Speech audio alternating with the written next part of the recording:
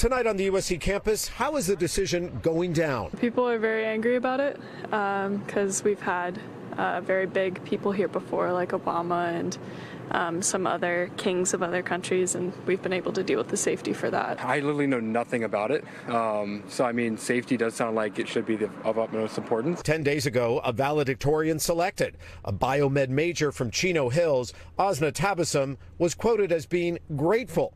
She talked about her extracurricular activities, including sending medical supplies to Ukraine and to earthquake-ravaged Turkey and Syria. But come May 10th, she will not be allowed to speak at graduation due to her past activity on social media.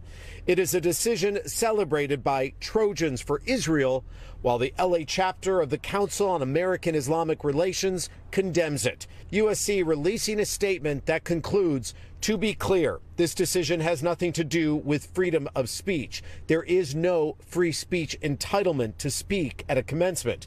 The issue here is how to best maintain campus security and safety, period. I think the valedictorian still should be able to make your speech, right? Yeah. Tabassum releasing her own statement. As your class valedictorian, I implore my USC classmates to think outside the box, to work towards a world where cries for equality and human dignity are not manipulated to be expressions of hatred. I challenge us to respond to ideological discomfort with dialogue and learning, not bigotry and censorship.